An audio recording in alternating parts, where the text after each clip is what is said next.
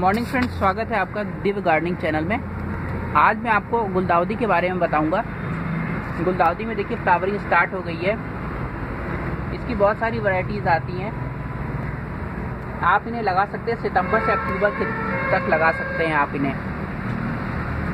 और इसे लगाने के लिए आप सिंपल खाद का यूज़ कर सकते हैं, गोबर की खाद।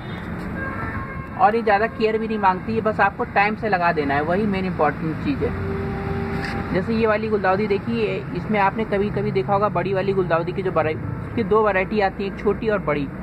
बड़ी वाली में अगर आपको बॉल चाहिए तो आपको ये कलियां हैं, ये बड जो किनारे से आते हैं आपको तोड़ने होंगे। सिर्फ एक ही ब्रांच, इसकी मेन जो ट्रंक जो ब्रांच है उसको ऊपर बढ़ने देना होगा, और सिर्फ एक ही कली अगर आप रखेंगे तो बॉल बनती है बहुत बड़ी। ये बॉल काफ़ी दिनों तक रहती है। अगर आप बॉल आ जाए और आप उसे छाया में रखते हैं तो फिर फूल की लाइफ, फ्लावर की लाइफ बढ़ जाती है।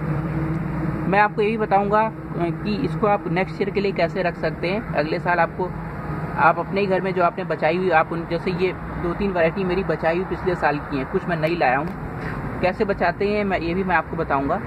वीडियो पसंद आया तो लाइक और सब्सक्राइब ज़रूर करें। Thanks for watching.